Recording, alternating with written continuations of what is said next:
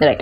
Now let's come back and see next type of aliphatic conversions. Here, what do they give me? They've given me to convert 2 chloropropane to 1 propanol. Okay, nice.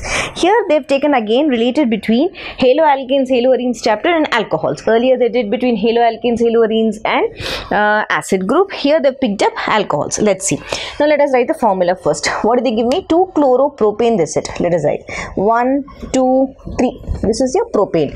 Now in the second position you have 2 chloro. So 2 chloro. So CH3, 1, 2, 3 hydrogen. For this it is done. Now I need to convert into 1 propanol. Take this 1, 2, 3 and all.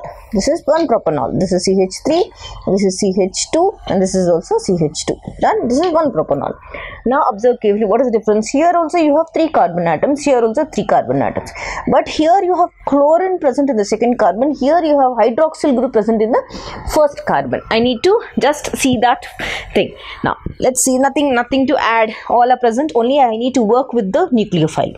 Now the first important thing is, suppose because when you are trying to shift, that means you have to add this. You can add this only when you get an alkene, correct? Now what am I going to do? I'm going to do a process called dehydrohalogenation, because I need to take out that and add this OH.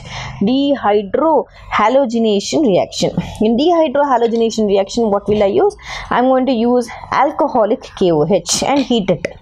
Then what will happen? Your Cl from here, right, and your H from here, this one will replace. So you get minus HCl. Then the bond from here is going to shift to this. Now what I get? I am going to get your CH3, C double bond CH2. Okay, this is H.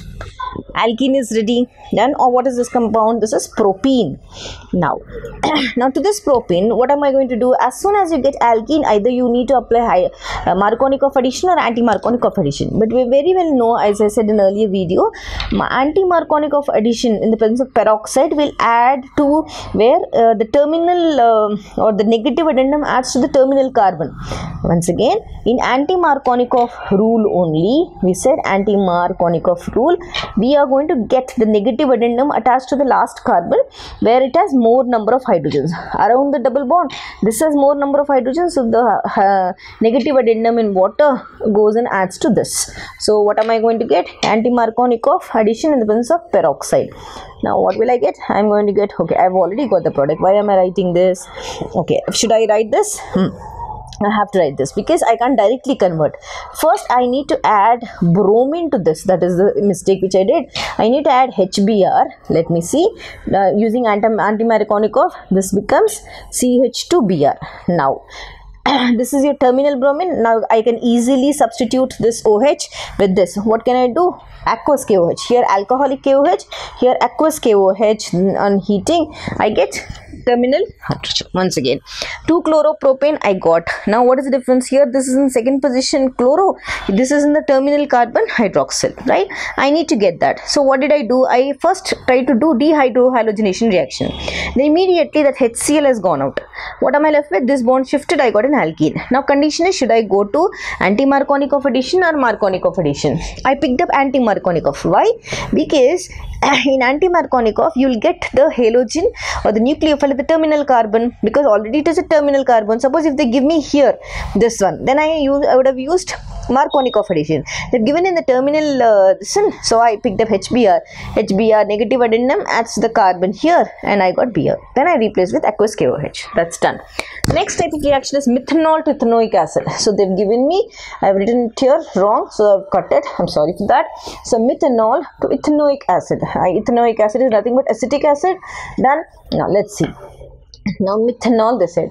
First important thing, what is the difference? Here you have carboxylic group. Done. So whenever you see carboxylic group, one important rule I said, first aniline, amine, BDC, cyano, then acid, back to A. Cyano to acid only is the best option to do. Now there is carboxylic acid, try to come with, that means you should have a step here with cyano. Let's see. How will I get that cyano? That means instead of OH, there should be some other group which is replacing OH, and to that replaced group I'll get, I need to add KCl. Let's come back and see. First First I said carboxylic group. Okay, start. This is methanol, correct? Now try to introduce PCl5. When you introduce PCl5, I said the name POCl3 HCl all comes out. What do you get? You're going to get CH3Cl. Now almost I'm coming closer. Now we are going to introduce alcoholic KCN. When you introduce this Cl and this Cn comes out CH3Cn. Done. Now simple. In the hydrolysis, that is H3O plus, hydrolysis, you'll directly convert it into acid. Over, isn't it? So remember this sequence always. Now here they've given me one more, isopropyl alcohol to iodoform. Okay, isopropyl alcohol. What is isopropyl? First of all, let us write propyl. 1, 2, 3. Prop. Iso means in the center, this group, isn't it? This is your iso group where you have both the methyl groups. Isopropyl alcohol, OH. This is CH3, this is CH3. So this is one H. This is isopropyl alcohol. I have to convert it into iodoform. What is iodoform formula? CHI3. This is your iodoform. Now, simple. We very well know this. I can easily get this because you have a methyl group adjacent to this. That is what is the condition, isn't it? Right. From alcohol, if I do the iodoform test, that is NaOI, I already did this iodoform reaction earlier also, you can watch that. So when I introduce NaOI or iodine, or you can also write like this, I2 in the presence of NaOH, this also will do, right? Or don't write both. So what do you get? You're going to get CH3 CO CH3. I already did this. Watch the video where I separated all the compounds in earlier iodoform reaction. Now to this further, now this is methyl ketone, isn't it? Methyl ketone, I can easily show further iodoform reaction, NaOI. Then what do I get? I am going to get CH3CO. Instead of this H3, I will be getting Ci3.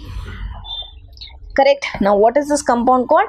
This is called triiodoacetone. If I take 3, replace that 3 moles of this, replace the hydrogen, iodine.